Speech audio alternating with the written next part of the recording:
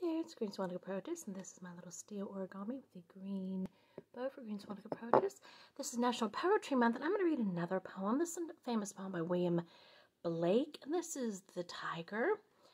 And what I like is how the opening lines were worked into a really cool electronic song, a powerful driving electronic song that I listen to on YouTube often.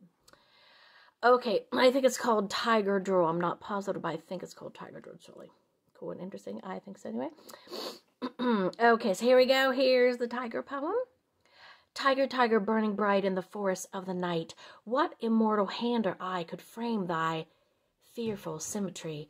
In what distant deeps or skies burnt the fire of thine eyes? On what wings dare he aspire? What the hand dare seize the fire?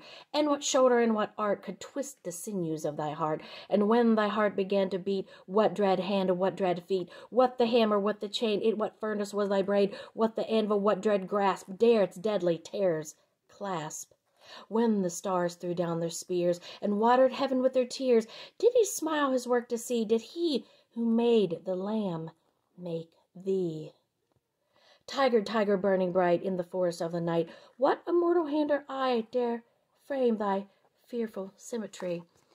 And it's so fitting that I hear one of my precious darling little kitty cats pressing on the door, trying to get in, my little tiger king. So I will see him soonish in just a minute.